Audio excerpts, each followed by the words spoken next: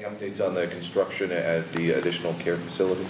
The question is about the construction at our alternative care facilities, and we are in contact with our CEOs from our hospitals on a daily basis. We have a number of options that are on the table to include expanding our capacity within the walls or confines of a current hospital.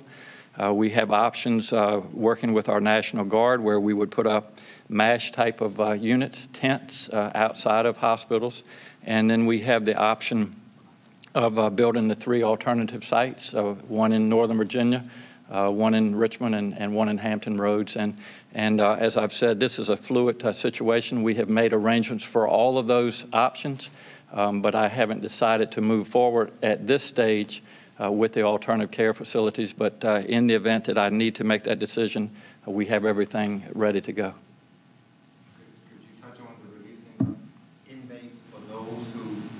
Don't seem to have the compassion that your administration may have talked about versus those who say this is the right thing to do, they deserve to be let out in light of this COVID-19. Some people feel as though, you know, they're inmates, they broke the law.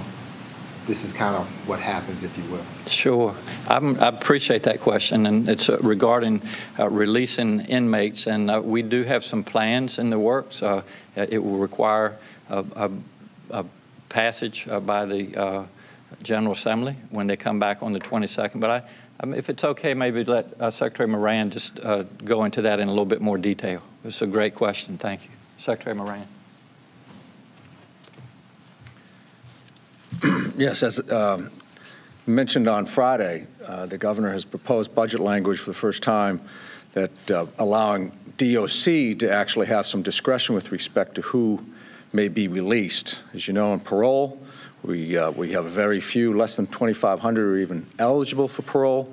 And so there have been, we recognize that these are confined spaces, much like long-term care facilities, nursing homes. Special care needs to be paid to those in a confined setting. So the governor has provided legislation that we would hope the legislature to act favorably on. It would apply to approximately 2,000, a little less than 2,000 inmates who have 1 year left, 1 year or less left on their sentence. And DOC will review each and every one of those cases and determine whether or not they're appropriate for public safety and their welfare. And if I might just, Governor, if I might just take a moment.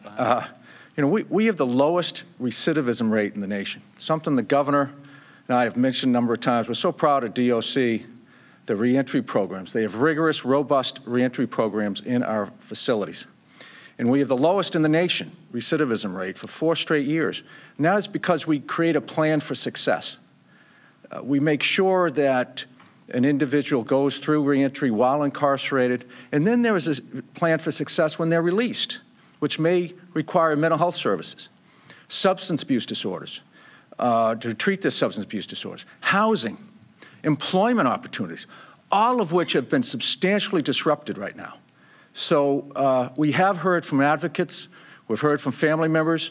We need to approach this in a humane fashion, a responsible fashion, and a smart fashion. That's exactly what the governor's budget language reflects, in that we've looked at this, reviewed it, and I think this is a part of the puzzle, along with parole, that we can achieve the health and safety of those who are incarcerated, and also the health and safety of those who are released. Thank you, Brian. Thank you all again for joining us today, and to the press, the journalists that are here. It is just so important that we get accurate and updated information to Virginians, and I want to thank you all for the job that you're doing. And also thanks for being part of the modeling session today that was at noon. And just to reiterate, I think the 2 messages that came out of that were, number one, that the social distancing, the frequent washing of our hands, the guidelines that we have put forth in Virginia are working. And so to all of you across the Commonwealth, I know this is a difficult time, but we're moving in a positive direction. So I thank you for that. The second message was that if we stop what we're doing too soon, that it is clear that we will have a second peak and that it could be worse than what we're dealing with right now. So I appreciate your vigilance, your perseverance, and your obeying of the guidelines. We will have some further announcements, as we said, on Wednesday, specifically regarding our businesses, our barbershops, salons, et cetera. So I hope everybody continues to do well, and we will look forward to being with you again on Wednesday. Thank you all so much. And you have been watching Governor Ralph Northam live from Capitol grounds in downtown Richmond, giving us an update on the COVID-19 response here in Virginia. Just a couple of points to reiterate.